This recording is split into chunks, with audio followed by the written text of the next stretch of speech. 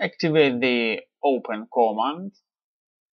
Next step, from the dialog box Template, select one of them and click Open.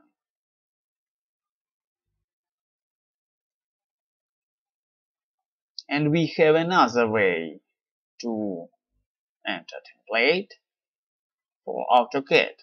From the Insert tab, Panel Content, activate the command Design Center. Next step, from the folder list, go to the Program file, Autodesk, AutoCAD,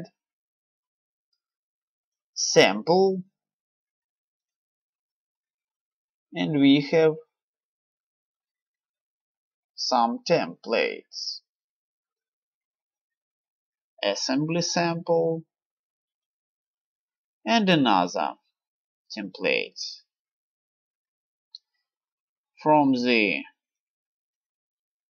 sheet sets, from the architectural, civil, manufacturing, select one of them,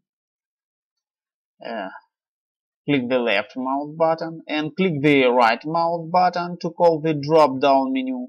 Activate the command Open in Application window.